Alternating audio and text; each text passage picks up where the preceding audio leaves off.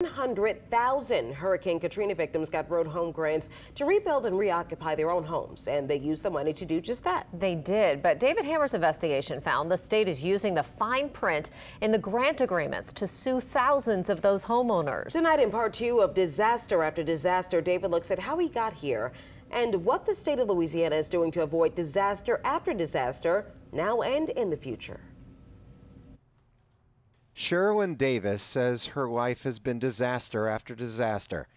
She built a new house in April 2005, but only because she collected insurance when her son Melvin was killed in a drive-by shooting. And I prefer my son instead of a house, but it was something. Then on August 29, 2005, Hurricane Katrina destroyed it. And I mean, it wiped it away.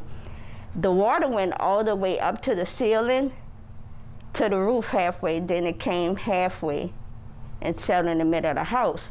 And then came something thousands of Louisiana homeowners consider the disaster after the disaster, the state's Road Home Grant Program. The state got more than $11 billion from the federal government to help 119,000 homeowners rebuild their homes.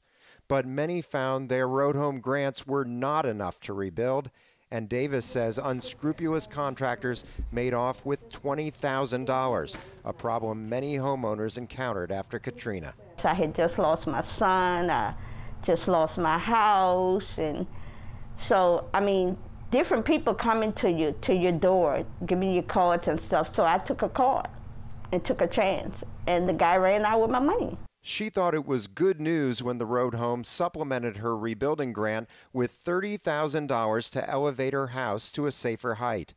But that extra money only put her further in the hole. One guy told me it was going to cost $100,000.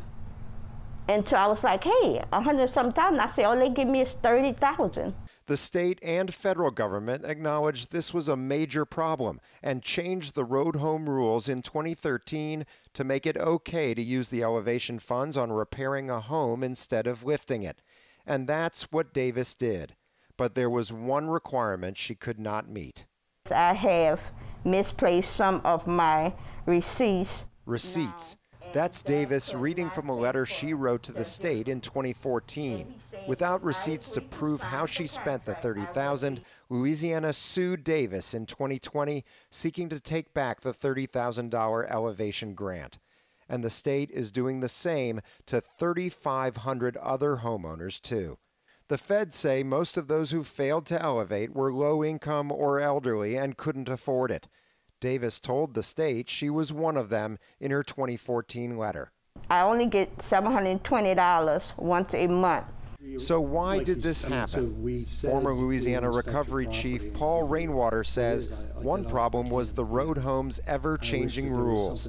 We had 200 amendments to the plan, but there had to be because, you know, no one had ever done this before, and the situation was so different than anyone had ever dealt with. Yeah. So it was a very difficult time. But Louisiana's governor during Katrina, the late Kathleen Blanco, told me in a 2013 interview that the road home wouldn't have caused this many problems if it had been able to pay grants the way she designed it, in installments as repairs were completed.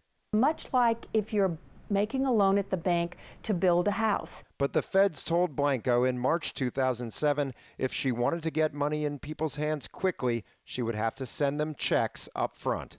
It was the defining moment to erode the actual intention. The irony is Blanco's original disbursement plan is now the only way the federal government lets states pay disaster grants. Louisiana's current recovery chief, Pat Forbes, says it's the biggest lesson learned from the road home. Dramatically reduces the opportunity for this non-compliance at the end, you know, where you give people money and ask them to go do a thing. We actually go do the thing and track the progress the whole time.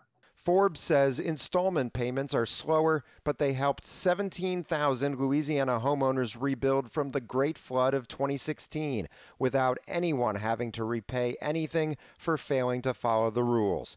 Sherilyn Davis wonders why she didn't get that same chance. She thinks it could have helped her avoid the pitfalls of rebuilding on her own. What are we supposed to do? Where are we supposed to go after we then went to the people that were supposed to help us?